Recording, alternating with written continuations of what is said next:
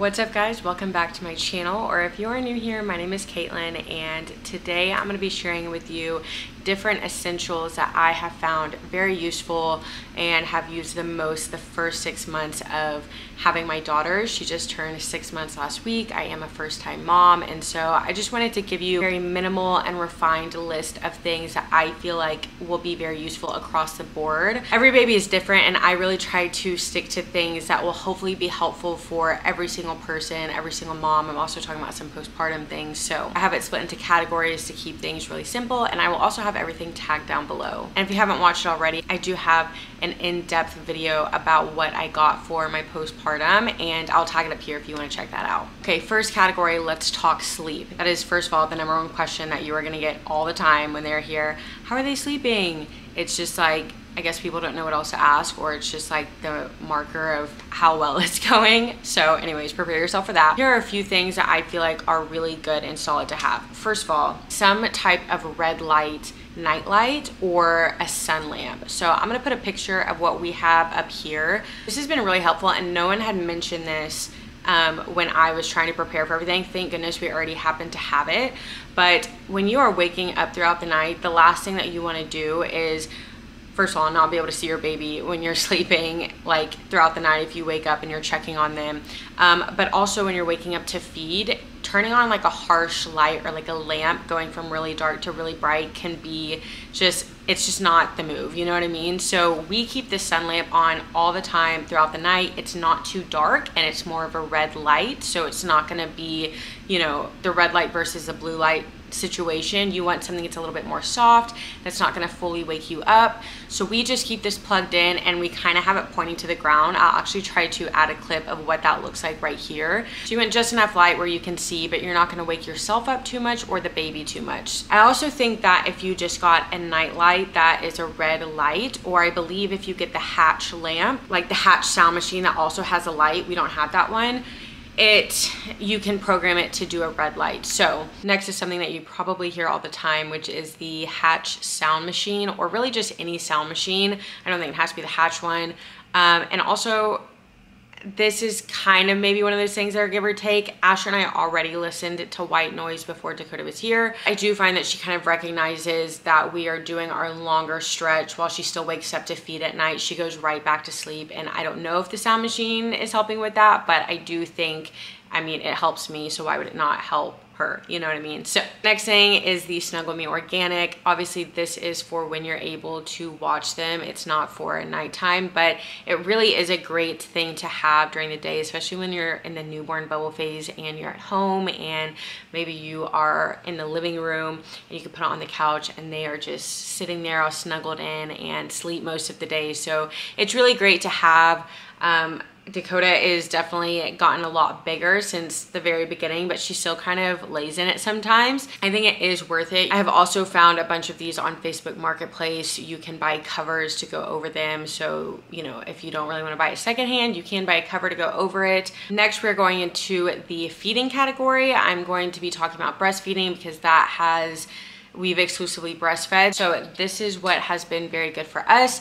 First of all, Silverettes, they are worth it. It is important to get the actual brand from the research that I did, because I think that some other companies kind of did a knockoff where they're not 100% pure silver, but that is the healing aspect of it, is that it is silver. I would, in the beginning, when I was getting used to breastfeeding, in between feedings, I would put this on and just keep them on there until I was ready to feed again.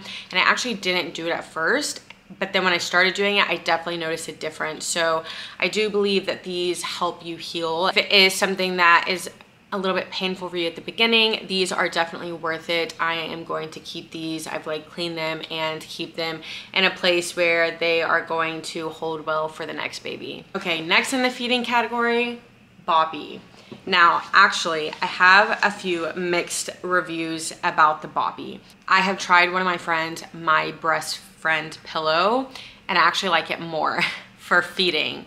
I didn't end up buying it because I already had this and I just couldn't really get myself to spend more money on something because this does do the job. But I do like the My Breast Friend pillow because it's more sturdy.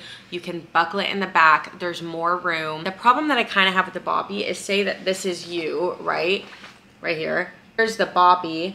And it doesn't fasten in the back. Sometimes it can kind of start to slide away from you and the baby can kind of start going in that crack in between you and the Boppy.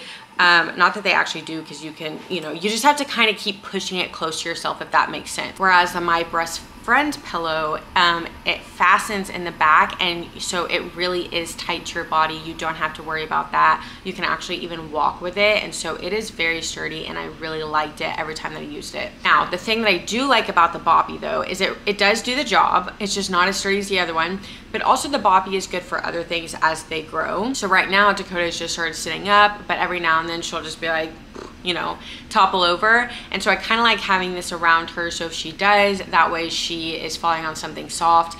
Also, kind of lay back on it when they get a little bit older. If you put a blanket over it, stretched out, it kind of makes it a nice little seat almost. So there's different things to do with it. On the actual Boppy itself, they have the different age groups and what is appropriate for them on how to use it. So I do like that this is more multi-purpose. Okay, next in the feeding category, if you are breastfeeding, these are things that I like to have. These are the Legendary Milk brand supplements.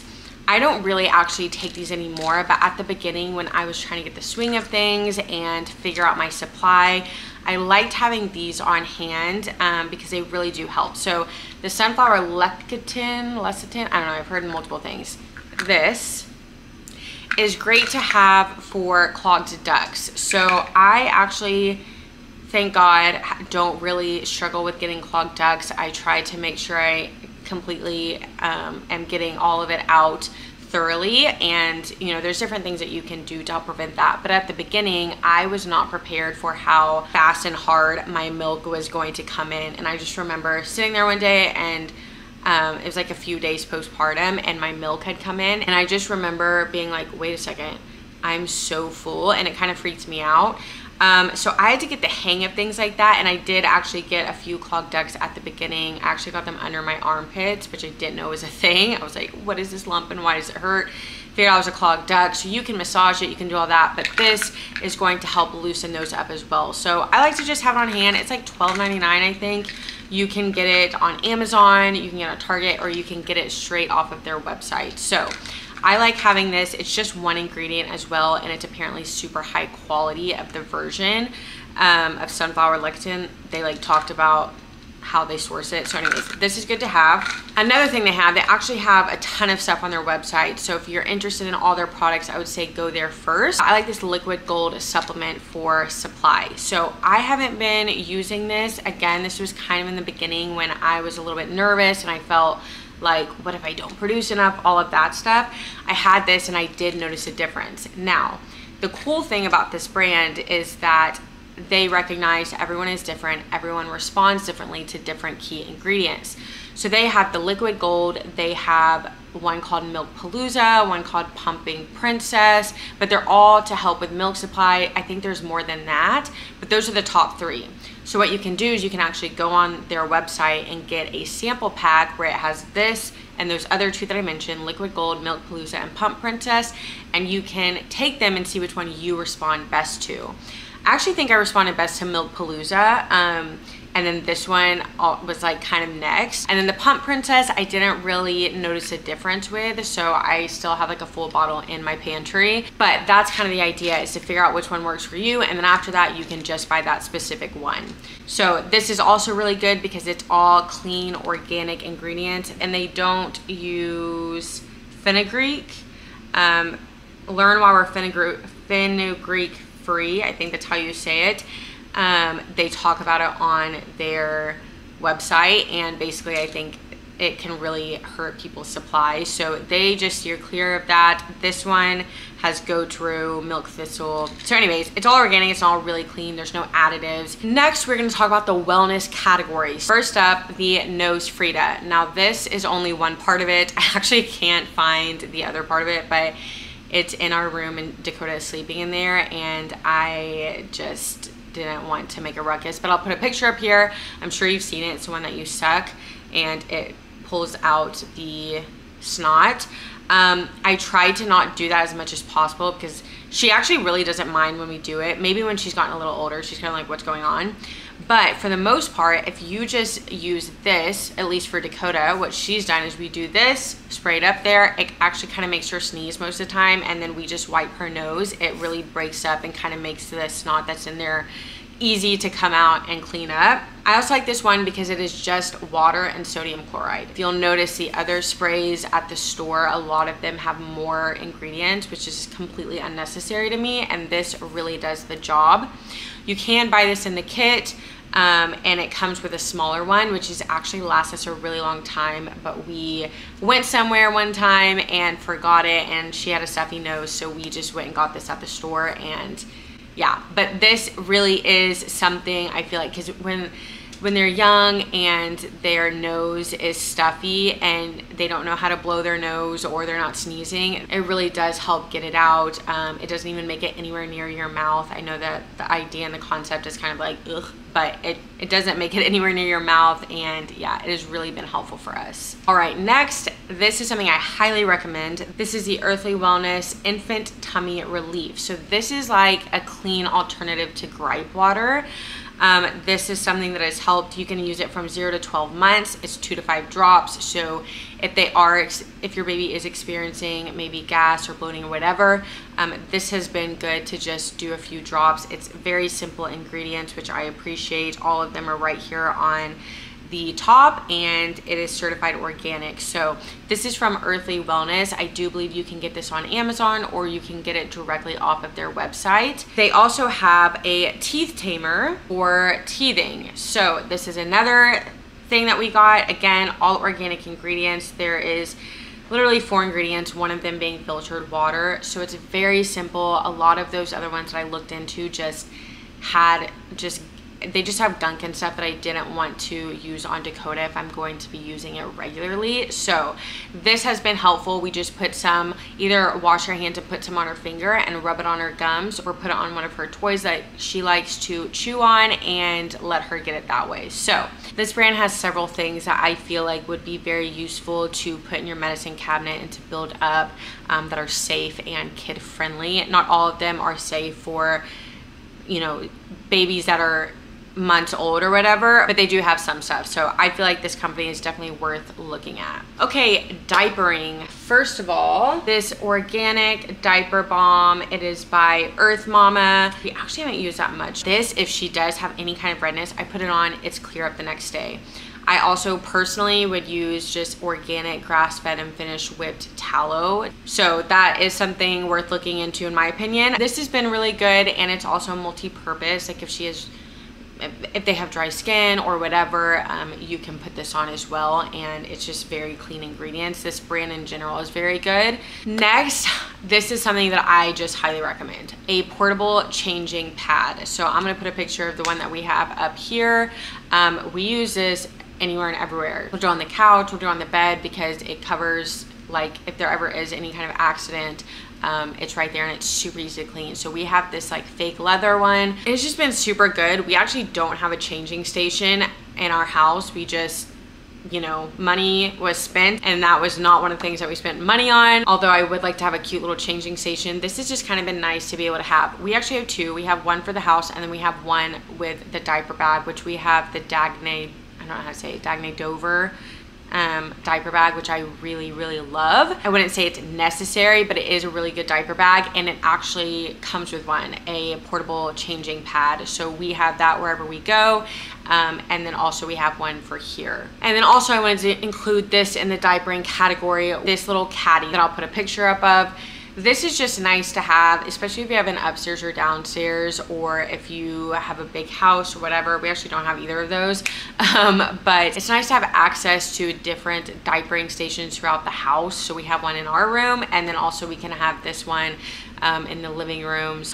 This is also good for postpartum. I had some of my postpartum stuff here at the very beginning, and I just had it in one of our bathrooms while another setup was in the other bathroom. So this is just good for a lot of things. Also, when they get older, you can put it in the car, put maybe snacks and stuff in it, or diapering stuff there. So if you're on the go, you don't have to worry about forgetting the diaper bag, which I do about every other time that we go out in public. I don't know.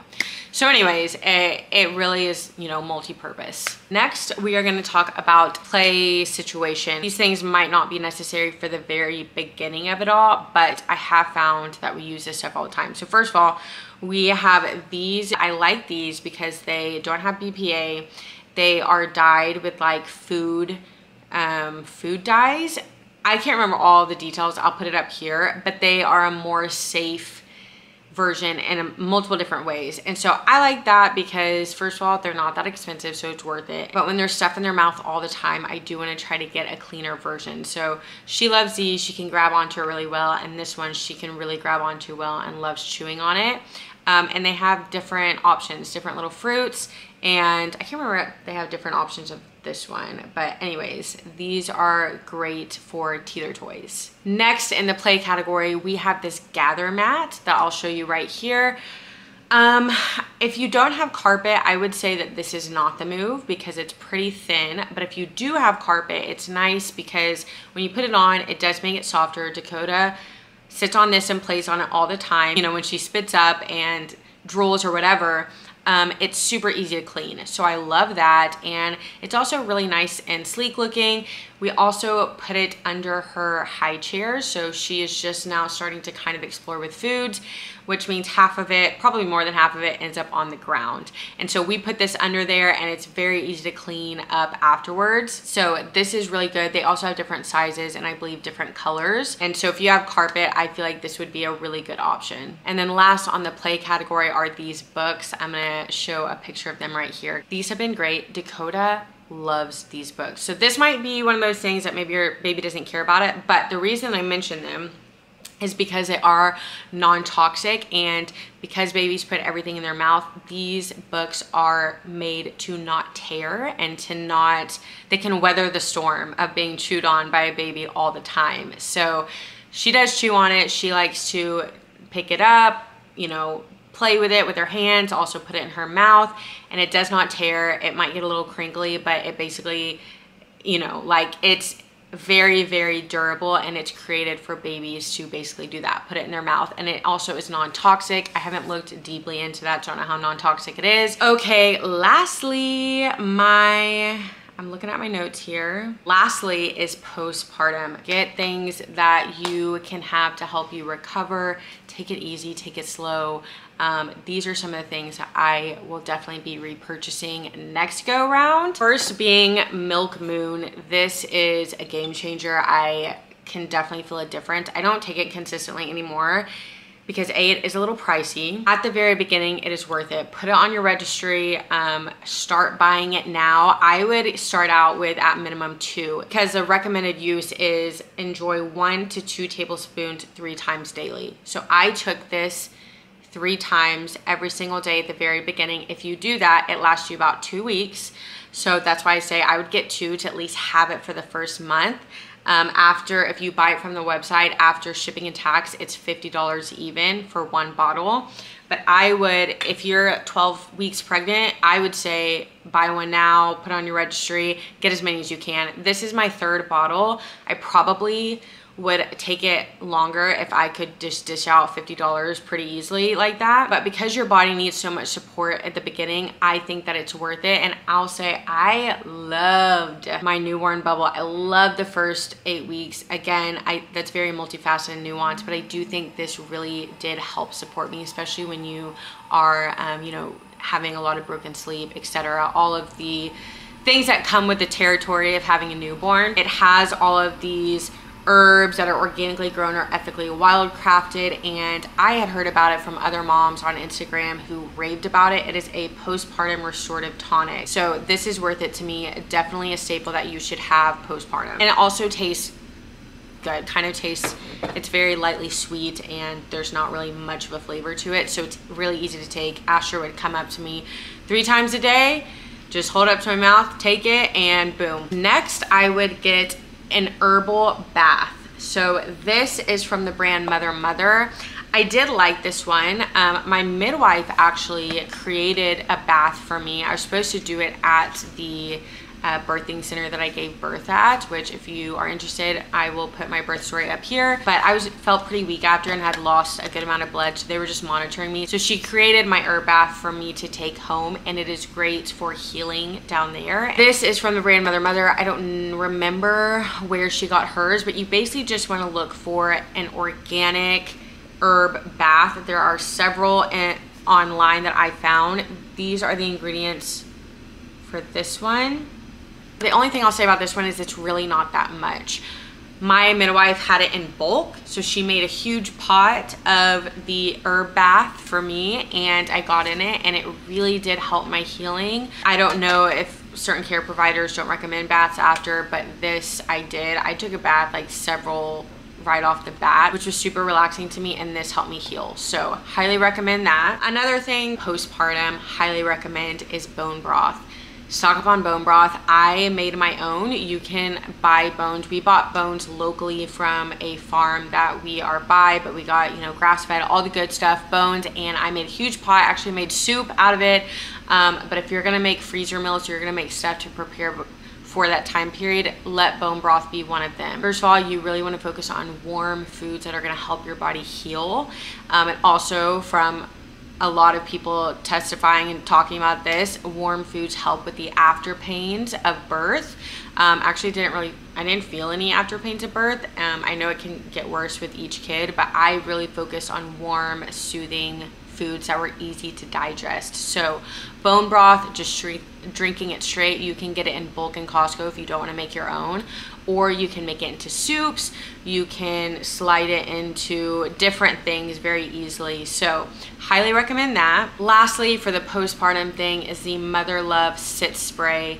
I use this a lot. Actually, I'll say this, but like I said, I have a whole video on things, and I pretty much use all of the stuff that I mentioned in this video if you want to check that out. But this sit spray, I did it every single time that I went to the bathroom. It was really cooling and healing for me. I use the brand Mother Love, which is a very clean, simple, organic brand. So I really appreciate that because it is a sensitive area down there. So that is something that I would highly recommend to have for your postpartum experience. All right, guys, I hope this video was helpful for you. If you have anything that you have used that has been a game changer for you or that you use all the time, please comment down below to help other moms out that may be looking at this video. Thanks so much for watching. Make sure you subscribe and stick around, and I'll see you next time.